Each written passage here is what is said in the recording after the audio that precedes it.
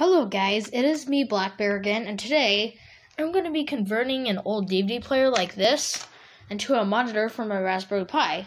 So, I've been tinkering with it a little bit. As you can see, right there's an AV output. So that's what I'm going to be messing with.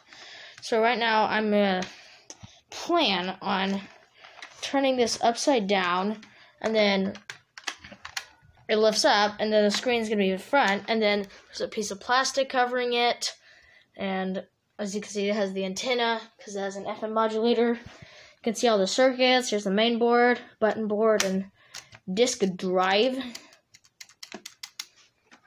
So, yeah. Right now, I already unscrewed this, and I've been messing with a bunch of AV cables and stuff. So that's why my room looks so messy.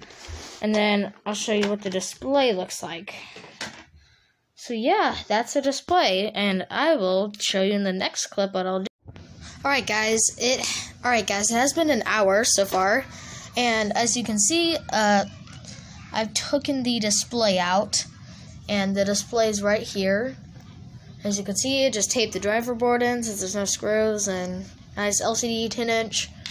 And then, as you can see, it came with this AV output cable, but I decided to use that as an AV in cable.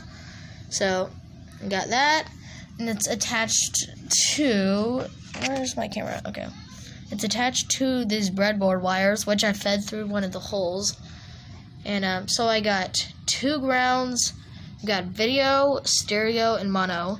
For the ground, I just shoved it into the SD card slot. Shoved it under the SD card slot, because, you know, that's a good grounding place. I might hot glue it later.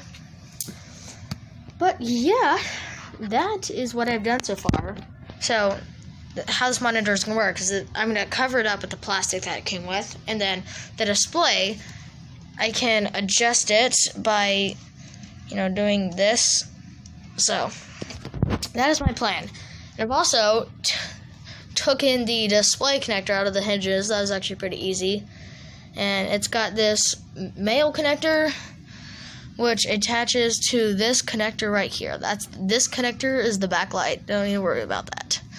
And this is actually a driver. It has another connector that goes into the main whatever.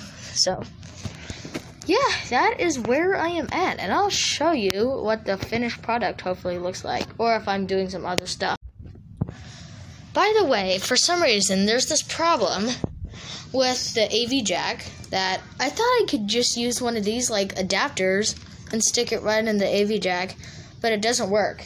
However, if I use this and then shove these wires into the AV jack, it works. So that proves that this jack, this jack needs to be replaced. I might unsolder it and just solder these breadboard wires in, but that is why I'm not just using one of these, because that'd be way quicker. So as you know, each cable has a ground on it on the outside. So it's attached through the side of to the other side. And then the grounding wires, I just attached to an alligator clip to a ground point. So yeah, that is my very good grounding work. Yes, it's very good.